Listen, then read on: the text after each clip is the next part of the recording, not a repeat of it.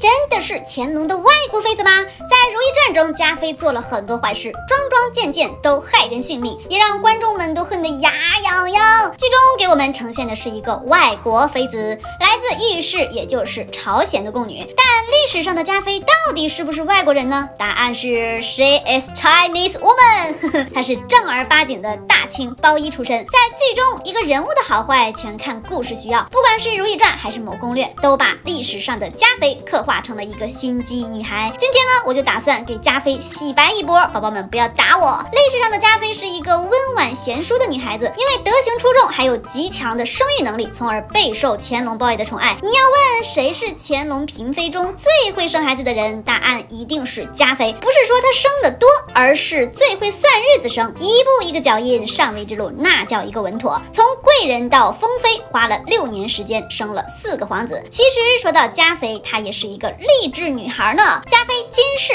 3宝之女，出身内务府包衣。这个包衣和高贵妃的包衣还有区别，高贵妃那是内务府包衣，爸爸还是个大学士。再看嘉妃是初历内务府包衣，比普通包衣还要再低一级。这也是为何总有人说嘉妃是朝鲜嫔妃的原因了。预言从御史来也不少日子。嘉妃的祖上呀，的确是朝鲜人，所以她姓金没毛病。祖上在1627年后金入侵朝鲜的时候就归顺后金了，后来又跟着融入了满族，在曾祖父做了俘虏之后，就成了皇室的奴才，也就是初历内务府包衣了。小小奴隶在雍正年间以侍妾的身份嫁给了弘历，在弘历成婚前呢，府中早有侍妾格格7、8个了，金氏就在其中。这里也暴露了《如懿传》的一个小 bug， 小金比富察郎华要早伺候弘历，在乾隆登基那一年，金氏就被封为了贵人，没有对比就没有伤害呀。高氏和金氏当年同样以包衣身份进府，乾隆登基后，高氏直接升职为贵妃，而金氏只是个贵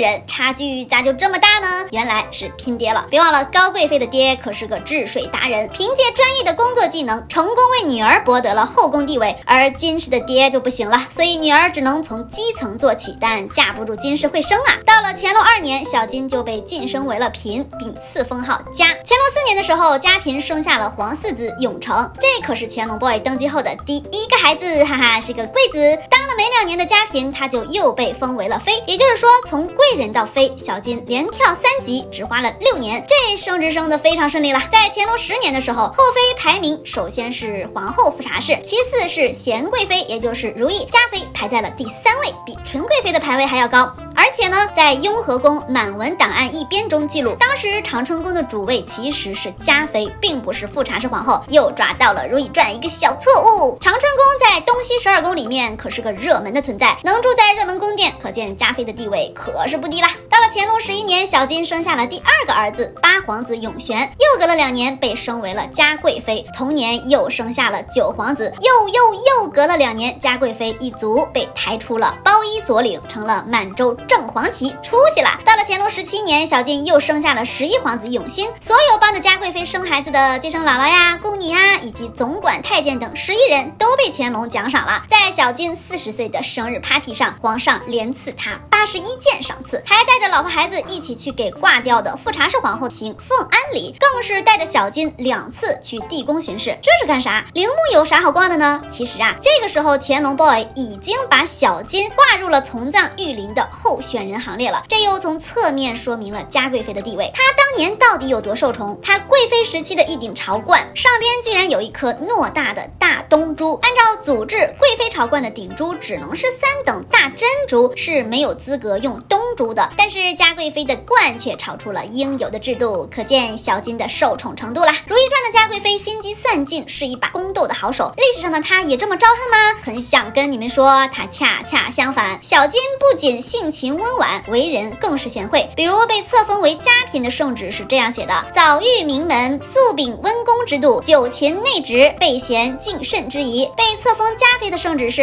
范秉柔嘉，性诚谦慎。被册封嘉贵妃时，老公乾隆对她的评价是凛尊内则，克勤有素，在嘉贵妃死后追封的谥号更是淑家。这些圣旨都是乾隆对小金的评价。但是在《如懿传》小说中，皇帝发现了金玉妍的罪过，但是他一直死不承认，最后忧愤自尽。皇帝气不过，给他的封号是淑家，意为输家。喂，山上的笋都被扎龙给夺完了。用无力环环的话说，这封号有点讽刺啊。这封号有点讽刺啊。或许是带着外族女子的血脉，所以小金才没有机会成为皇后。这里提一个电视剧的小八卦，在《如懿传》中，编剧为了不造成民族矛盾和冲突，把金氏的母族朝鲜族模糊化了，改成了玉氏。在玉氏王爷进宫的时候，穿的也是非常有民族特征的服饰，但是为了能过审，后期大佬们硬是把玉氏王爷的衣服 PS 处理了。你发现了吗？别看小金祖上是朝鲜人，还是奴才，但是他可是实打实的给自己争了口气。在他死后，还和乾隆葬在一个房间。乾隆20年，嘉贵妃病逝，年仅43岁。金氏也成了除富察氏皇后、哲敏皇贵妃、惠贤皇贵妃之外第4个和老公乾隆 boy 生同亲死同穴的妃子。为啥嘉贵妃死后能陪葬乾隆，但是比她高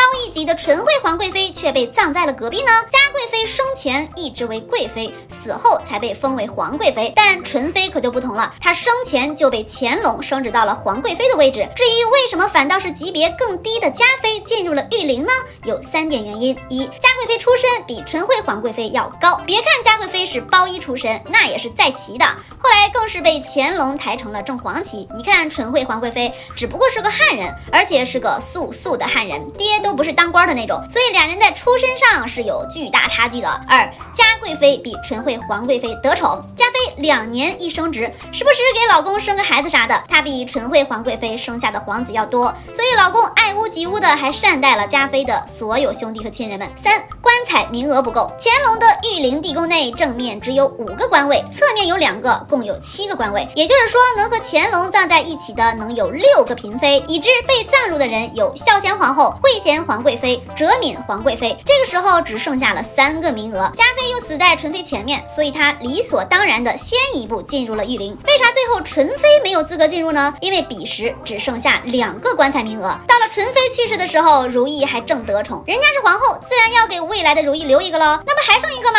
那也不能给纯妃，最后这一个是要留给下届皇帝的生母的，也就是将来的令妃咯。所以倒霉催的纯惠皇贵妃死的时候，只能是被排挤到了隔壁房间。为了弥补对纯惠皇贵妃的歉意呢，乾隆还让纯惠皇贵妃成为了妃园寝之主。